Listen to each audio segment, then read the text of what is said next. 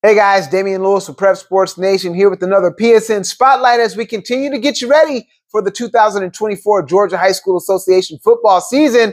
Got a chance to pull up on the Whitefield Academy Wolfpack coming off their first region championship in 15 years and now heading into year 2 under head coach Robert Walsh. I stopped by practice and caught up with defensive back Bryson Logan, who talked about the Wolfpack building off of the success of last season, his recruiting and committing to Georgetown. But first, we talked about what he got into this summer to get ready for the upcoming season.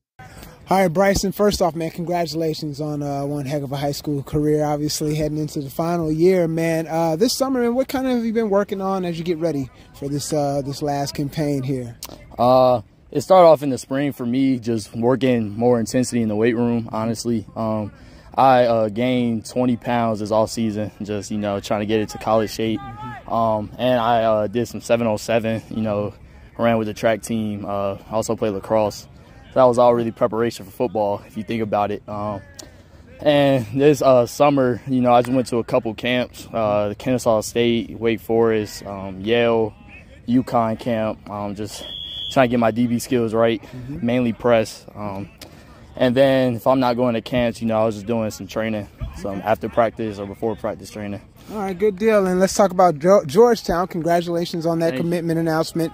What was it about the program that you knew once you kind of, made your, I guess it would say the final visit that kind of, made you say, this is it, this is going to be home? For me, honestly, it was the family, there. Biggest thing in coaching in college football is the stability. is terrible. Coaches, they'll come and go more than recruits nowadays. So the Georgetown coach, Coach Scar, he's been there for 30 something years. Everyone loves him. The alumni there, they all come back every game. Trying to support the team. So I just feel like the family while you're there and 20 years down the line is you're still gonna be close. All right, and you talked about something kind of leading into my next question about the coaching changes. You guys obviously had to go through a coaching change here when Coach Walsh came in, but with him coming in from the defensive side of things, how much of an impact, should I say, has that had on you? It had a large impact. But my first 2 years, it was honestly offense heavy at Whitefield, so defense, it was kind of like second hand. But with Walsh coming in, he came in aggressive. His entry meeting, everybody could see the shift already. So I mean, he came in first day already letting me know in our meeting, when I had a personal meeting with him, I'm gonna be defensive heavy. And so I love that about him. He's still like that. You can hear him in the background screaming.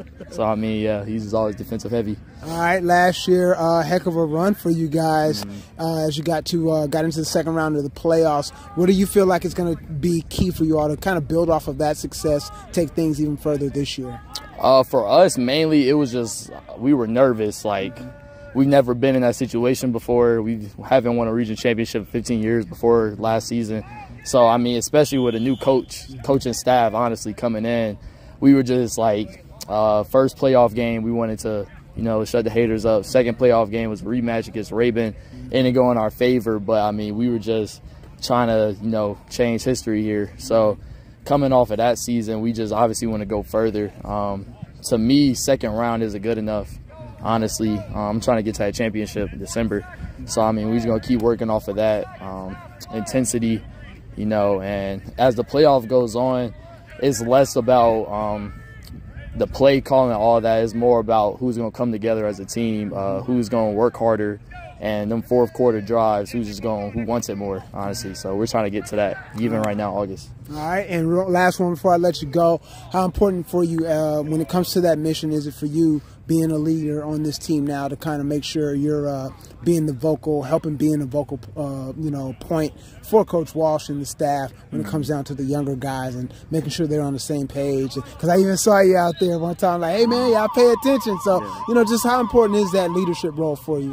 It's very important. I'm one of the, I don't want to say few returners from last season, but I'm one of the bigger role returners from last season. And so our team coming up, they're kind of looking up to me and a couple other guys because we've been not where we want to be, but we've been closer to the goal we want to be. So, I mean, for me, I don't look into it as more of a like I'm trying to be on top of you guys and, you know, trying to yell at y'all all the time and stuff. I'm just trying to hold my team accountable. You know, I want them to hold me accountable as well. So, I mean, they look up to me because I'm closer to the goal than where we want to be. But just want everyone on the team to hold each other accountable to the standard. All right, good deal, man. Well, I don't want to get you in trouble, man. Get back to practice, man. Yes, sir. Thanks, seriously. All jokes aside, congratulations on everything. Thanks for a couple of minutes. Thanks. All right, thanks to Bryson Logan, Georgetown commit, the Whitefield Academy Wolfpack, and Coach Robert Walsh for allowing me to stop by and being a part of this PSN Spotlight. Looking forward to seeing them in action when the season gets underway. For these stories and more, make sure you check us out at PrepSportsNation.net, and don't forget to check out our YouTube highlight channel, Prep Sports Nation. I'm Damian Lewis with Prep Sports Nation.